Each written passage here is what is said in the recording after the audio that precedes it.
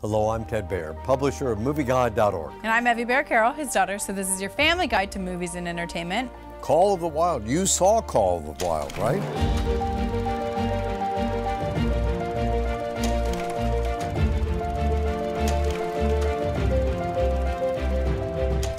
This is now Fox, which is now Disney's version of Call of the Wild, and it has Harrison Ford in it because we need Harrison Ford in this movie. Big star.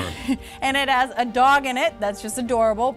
His name is Buck. If you read the classic book, this is I had to at school. Oh yeah, we all had to pretty much. It was an American classic.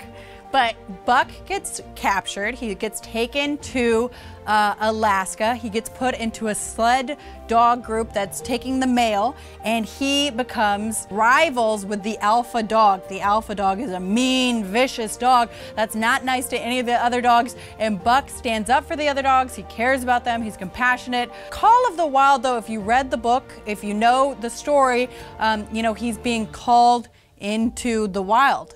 Believe it or not. But what does Harrison Ford do? So Harrison Ford is actually later in the movie, but he meets Buck, and he's the one that's very compassionate to him, and they have this bond, and they have this relationship that he's kind of never had with a human before. And so the movie talks about respecting animals, being loving towards animals. It's portrayed in a very good way, like a biblical way on how to treat animals and the beauty of nature and animals. But Call of the Wild, remember the classic, like I keep saying, in this movie, it doesn't necessarily have, a super Christian worldview. It does have a moral worldview in terms of Buck is compassionate towards the others and caring towards the others, but he's being called into the wild instead of being the civilized dog that he is. What age group can watch this movie? Well, I honestly would say maybe 10 and up, maybe a little older. The thing is, has some scary moments. The movie is really well done, so it's got a lot of jeopardy throughout. It moves well, it flows well, but there is a lot of CGI to it. The dog is CGI. Why does the dog have to be CGI? Where can I find out more?